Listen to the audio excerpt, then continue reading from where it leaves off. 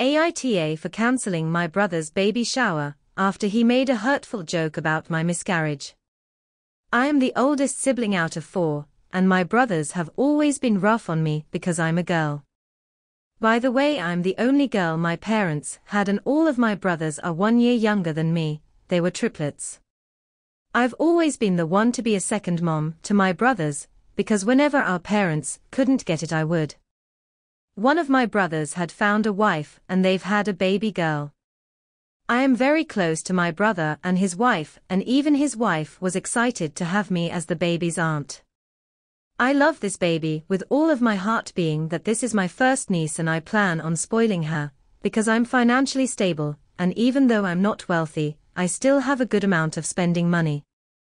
I also had a miscarriage about 2 years ago that was really hard on me, so having a baby that I would be close with was extremely emotional and exciting for me. On the other hand, my brother is not. He's very traditional and wants to be the breadwinner provider of his family. He and his wife want to have a baby shower, but it would mean they would lose a great sum of money they can't afford. I've offered to pay for the whole thing, because I love them and the baby, plus it would be a beautiful moment for both sides of their family. My husband and I coordinated with them and paid for anything they wanted for the baby shower.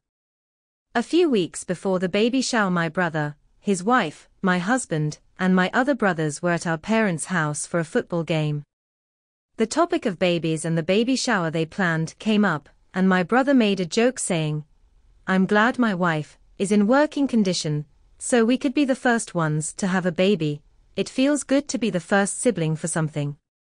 That really hurt, because I was so excited to be having a baby, but when me and my husband got the news, it devastated us, and it took us a while to become better. I went home crying and I blocked my brother on everything.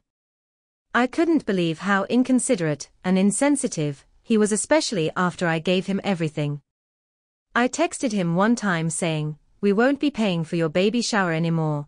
What you did was horrible, and I don't want to speak to you again." He told our family, and now they're all trying to contact me, but I don't want to hear it. So Reddit, am I the asshole? Update.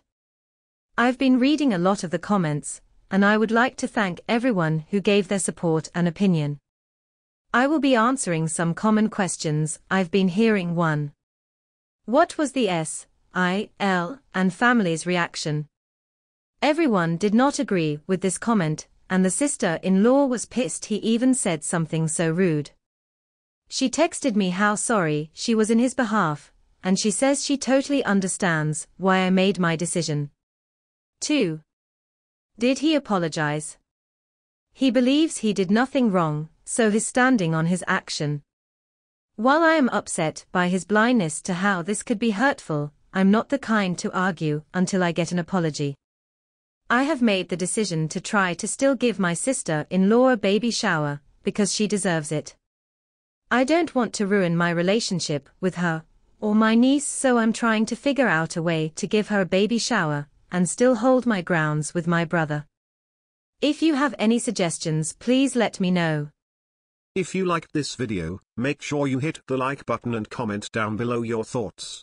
Also, don't forget to subscribe and hit the notification bell for more videos like this.